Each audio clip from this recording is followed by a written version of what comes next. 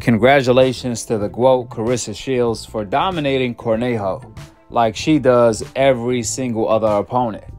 Claressa Shields, the 3 times undisputed champion who held more than 12 world titles in 3 different weight divisions. She continues to look better every single time. Tonight, she fought a very tough gamed opponent. From the first opening bell, Claressa Shields came out swinging. On the other hand, Cornejo, she had a very sharp right hand that Claressa Shields had to watch out for.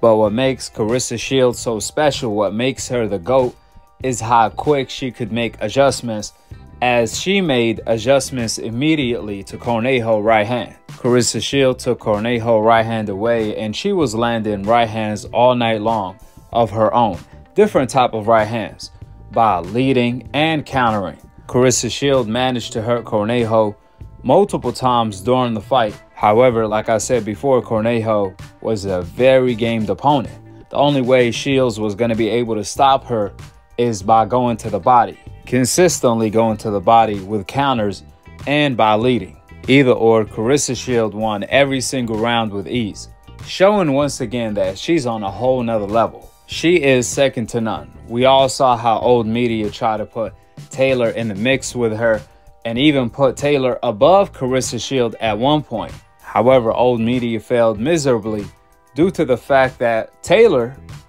lost 2 weeks ago, showing once again Claressa is second to none.